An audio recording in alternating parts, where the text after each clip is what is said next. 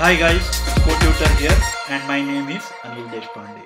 In the previous video, we just saw how to add a fragment statically. In this video, we will continue with the discussion of adding a fragment dynamically. Instead of using a XML file, we will be using a activity. To do that, we will have to modify certain things. But still, the first three steps, that is creating another layout, creating the fragment and setting the layout to that particular fragment, all those things remain same. However, the fragment tag that we are using in the linear layout file has to be get rid of. And instead of that, we need a placeholder which can actually host a fragment. And this could be anything for that matter. It could be a linear layout, it could be a relative layout, or using a frame layout. We will use a frame layout because frame layout is designed in such a way that it will block a particular area on the screen for hosting a single UI widget. This is the more standard practice as far as hosting a fragment is concerned. So as you can see here, we have added a frame layout. Only the difference is we have not referred to the fragment that it will host. The next step is basically writing the code to add the fragment to the activity, and we will be writing it in an activity. The fifth step of writing the code to add a fragment to an activity is actually a multi-step process. The major operations associated with a fragment is you can add a fragment and you can remove a fragment or even replace a fragment, which is basically remove and add a fragment. All these three operations are basically called as making a fragment transaction. That is the standard terminology of Android. To do a fragment transaction, Android provides an API called as FragmentTransaction. It will be having the methods like add, remove and replace, using which you will be adding fragments to the activity. To get hold of the fragment transaction, you will be using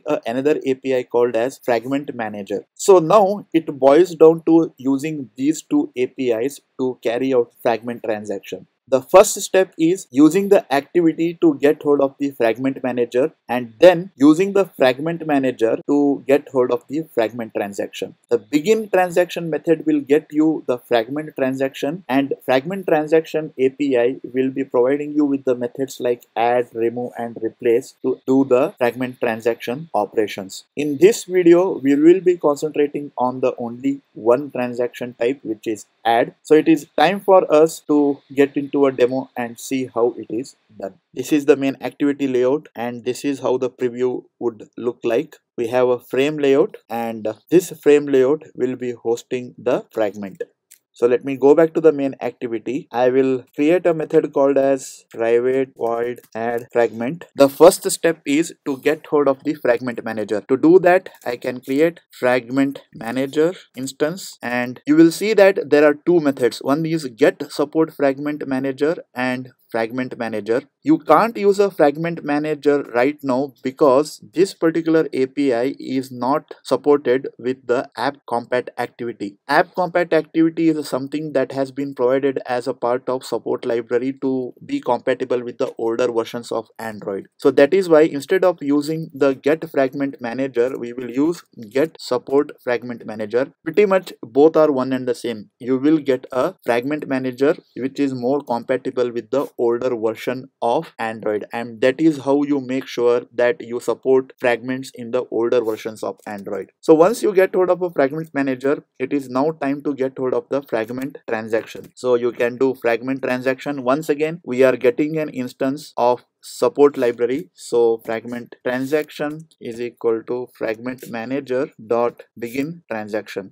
The next step is you have to get hold of the fragment which you want to transact. We have already defined sample fragment. This particular sample fragment is an instance of a normal fragment. This will create an issue because we are using a support library in the main activity to make it backward compatible with the older version of the Android. And that is why instead of using a normal fragment here, we will have to remove this and use a support fragment. There is another fragment which is from the package android.support.v4 app. So it is better to use this one because otherwise you will get a compilation error in the main activity. So let me create a sample fragment here. The next step is adding this sample fragment to the activity using the add method of fragment transaction. So we would be using FragmentTransaction.add. As you can see here, there are various add methods. We will be using the most simple one. The first argument is the layout ID in which you want to add this particular sample fragment. So that would be r.id.fragmentContainer, and then the second argument is the sample fragment itself. So when I say fragment container, I am basically referring to the main activity layouts fragment container. And finally, I have to commit, that is FragmentTransaction.commit, and only when you do this, a fragment will get added. And let me call this particular method here in the onCreate method of the activity. And that should be it. And if I run this, it should work. So let me run this. So as you can see, we have added a fragment programmatically to a activity. So what you are seeing here is a very simplistic and watered down version of adding a fragment to an activity. In real scenario, it can be a little bit more complicated. You won't be having only one fragment. You might be having multiple fragments. You have to add one fragment on top of another fragment, and you have to pop fragment. You have to maintain the fragment stack. There could be multiple fragments in the same activity, and you want to communicate from one fragment to another fragment. You want to communicate from the fragment to the activity so that activity can trigger something else to the fragment that already exists. So it can get pretty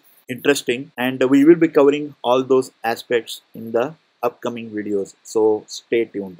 That brings us to the end of this particular video. Don't forget to like, comment, share the video and subscribe to the channel. Take care. Bye.